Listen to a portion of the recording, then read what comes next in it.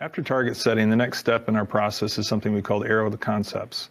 So this is where we try to come up with creative solutions, really big changes rather than doing detailed optimization.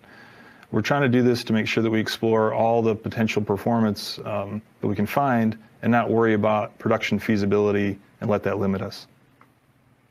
CFD is our tool of choice for evaluating these early concept ideas. Like Ben said, it allows us to test big changes early in the program and understand the impacts on the flow field. We use this to narrow down key areas to focus on based on the targets that we set.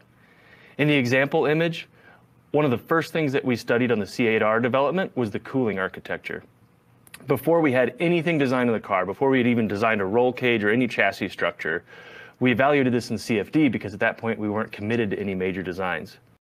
The goal was to understand the trade-off of sending the radiator exit flow over the center of the car like we did on C7 versus splitting around the side and even exiting out the door to protect the rear wing. We were able to find an efficiency gain by doing this, and you can see in the center image on this slide the final configuration we came with was a hybrid of options 1 and 2 in the images on the right.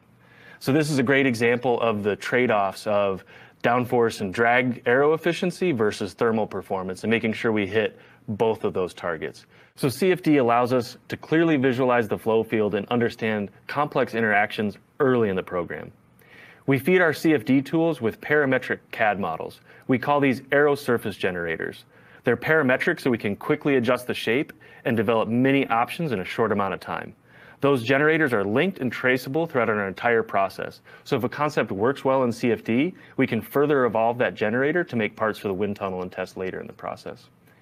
Another very important part that we consider early in the program is the styling.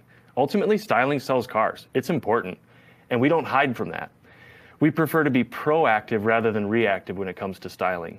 This means collaborating with customer styling departments. Instead of reporting how bad a shape is, we like to answer the question, how good could it be?